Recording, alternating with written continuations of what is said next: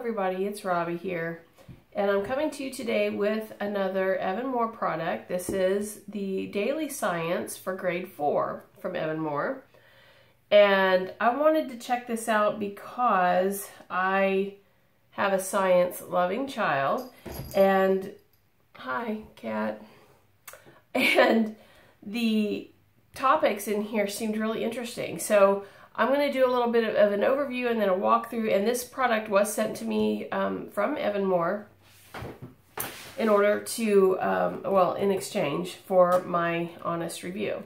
So let's kind of go through this and take a look at what it is and how it's organized. So this curriculum is not meant to be a supplemental. A lot of classroom teachers use this as a supplemental, but you can use this as a full curriculum if you want to. So we won't be using it that way, but truly, if you need a curriculum on a budget, this is for sure the way to go. It is very well laid out. It is organized and lesson planned for you, so you know exactly what you're supposed to do every day. Every unit is concluded with a hands-on activity. So if you're wanting maybe, you know, a few activities here and there, but don't want a curriculum that is driven by experiments, a lot of families just don't find they have the time or the energy to do that, then this would be a good option for you, because obviously if you don't even want to do any of them, you can skip them if you want to. And it does cover some things that are considered standards. So if that is something that, you know, when I say standards, I mean, you know, the government standards. So there are 4 standards-based weekly lessons. There are 24 activity pages. There are lesson plans.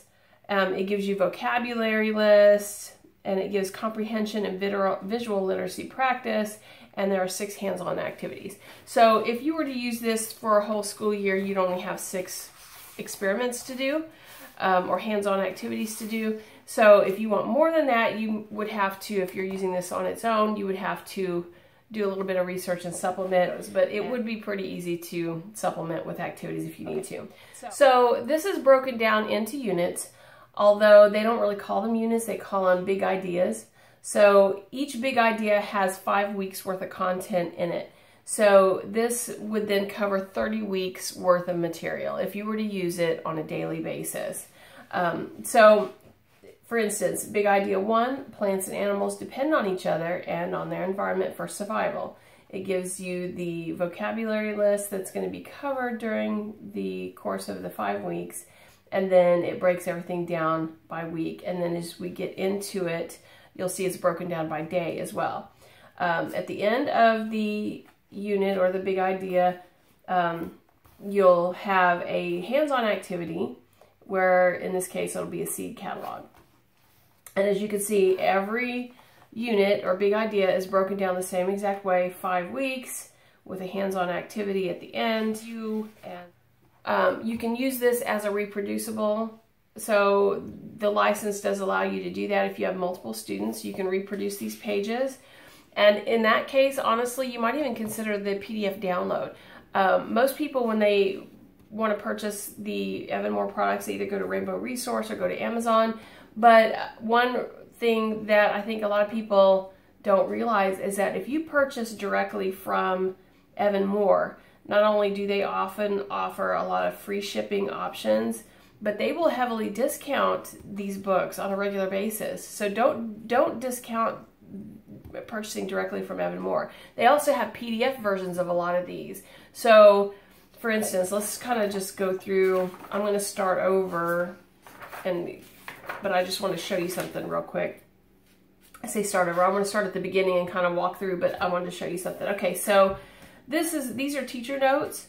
This is a student activity sheet. So if you were to get the PDF version, you wouldn't need to print every single page out of this book. You could use the PDF for the teacher notes And then, and also the lesson, the answer keys, and then just print out the pages that you need. These are perforated, so if you prefer the book and you only have maybe one student, or you have a way to scan and you don't mind doing that, scan and print these. It's all in black and white, so you're not going to be missing out by printing these out in black and white. Yeah, I don't know, some people might see that as a drawback because, you know, color can be more engaging for some students, and it can also be a distraction for others. But it is beautifully laid out, lots of graphics, small chunks of information, larger font sizes. So it's not like an overwhelming amount of just black and white text. It is got a lot of really good illustrations to go with it. It's just not in color. So the Skill Sharpener series are done in color, but they're also meant to be a supplement, and they're not going to include 30 weeks worth of material in each of those. So anyway, I just thought I'd point that out.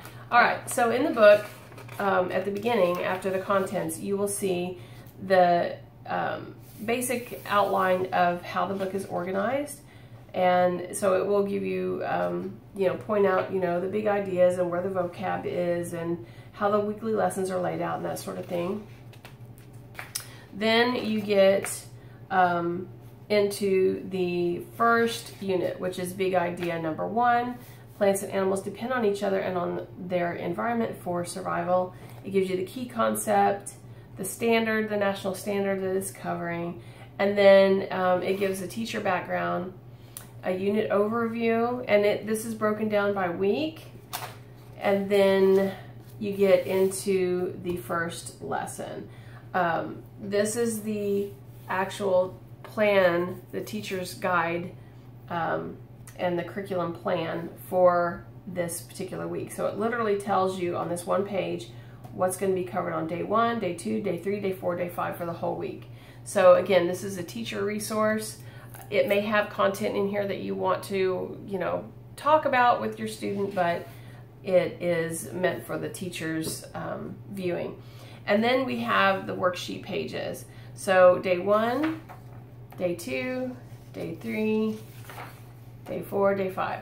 So, and each one of these has the text from which the questions are going to draw answers from. So I don't feel like you really need any of the information here in order for the student to be able to answer this. So it could be very independent on the part of the student if you want it to be. Or you can, you know, make it an interactive lesson, however you want to do it. But I like that it just gives you these kind of this kind of flexibility. So it also doesn't go all that deep if you want something that goes really deep. But if you, I love Evan Moor for when I have a subject that I really want to cover, but I don't want a full-fledged curriculum for it. You know, something that's going to have multiple books or, you know, possibly literature to go with it, or, you know, a ton of extra activities that you have to do. If I want it simple, this is what I go to, and I've done it for other subjects as well. Geography is one that comes to mind. You know, if I don't want a full-fledged geography curriculum, you know, I pull from an Evan Moor resource. Or let's say I'm just doing unit studies based on a student interest, you know, my student's interest, and I just need some resources to pull from. These are fantastic because literally these big ideas are broken down by topic. So you could just tear all these pages out, sort them by topic, and then when you need a resource, you could just go pull from it. So that's another way you can use these. Okay, so anyway, we talk about the plants, you know, the fruit, why they have fruit, why some, what the fruit is for.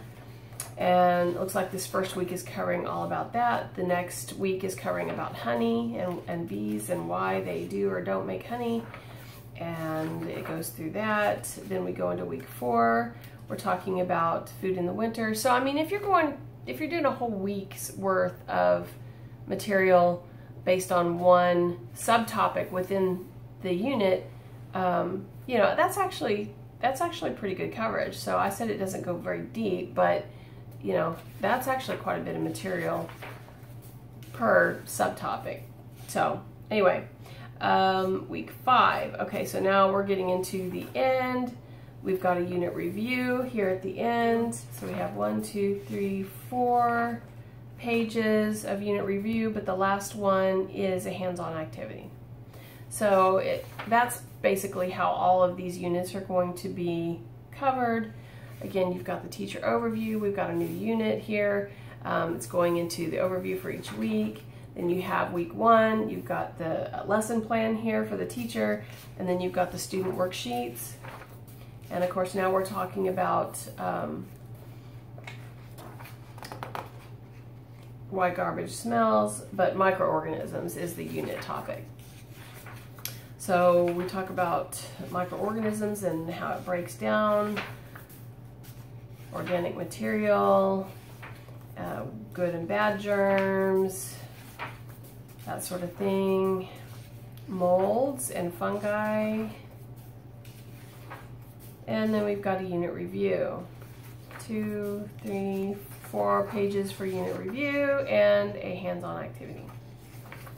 So I like that there's only 4 pages in the unit review. If there's a 5-day week, you could take 1 day to do the activity, the next day to do this, and it breaks it down into a manageable time frame there. Unit 3 is is an ecology unit. So how was the Grand Canyon formed? I said ecology, I didn't mean ecology. I meant geology, a geology unit. Vocab is not my strength, sorry. All right, so how was the Grand Canyon formed? Glaciers, volcanoes, earthquakes,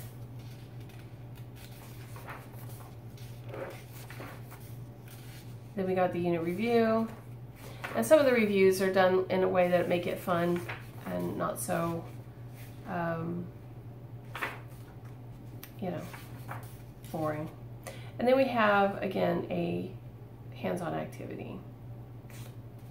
And, you know, I've looked at quite a few of these.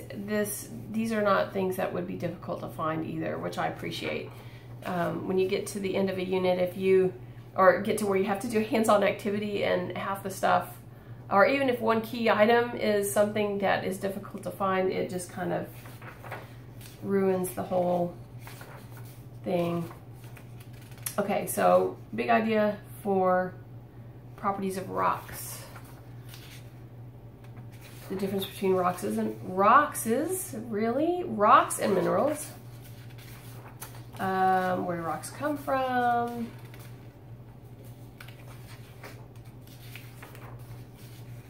Are some rocks valuable?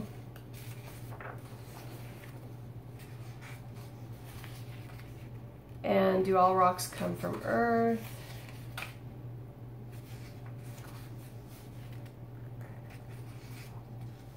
And then unit review.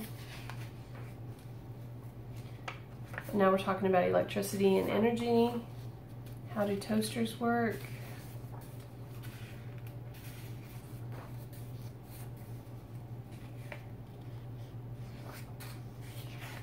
What lights a digital clock?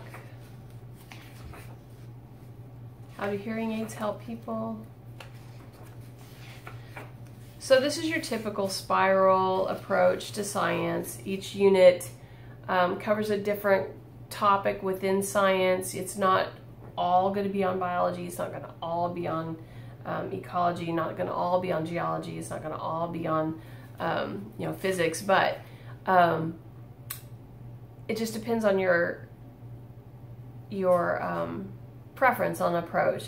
I kind of like this approach. It kind of keeps the boredom factor down, you know. I mean, you get into biology and they're really into it for a while and then they want to move on to something else, you know. Sometimes that happens to me daily, you know. One day they're really interested in rocks and the next day they could care less about rocks. So I personally kind of like that approach. Some people prefer to go deeper. So in that case, if you're wanting something, again, simple, I would not be afraid to explore multiple grade levels at one time.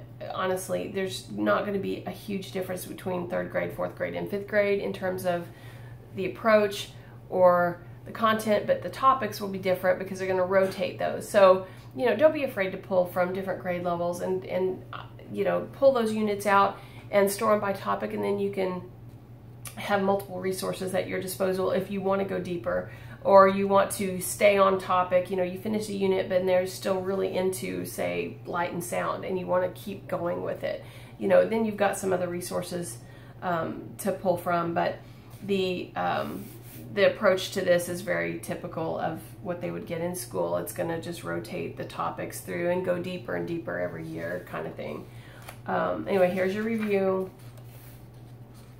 And then we got a hands-on activity, flathead metal screw, disc magnet, and 6 inches of copper wire and a 1.5 volt C battery. So those may not be just things that you have laying around your house, but they should be really easy to get. Okay, big idea 6. This is a physics one. Why do some buildings' entrances have ramps? Or maybe it might be an engineering unit. What's the difference between a nail and a screw? I think this is more engineering and STEM. How do elevators work? How does a wheelbarrow make work easier? That's physics.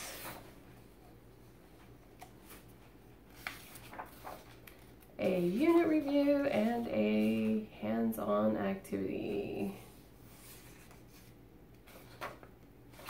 All right, your answer key, again, perforated pages. You could pull those out or work from the PDF.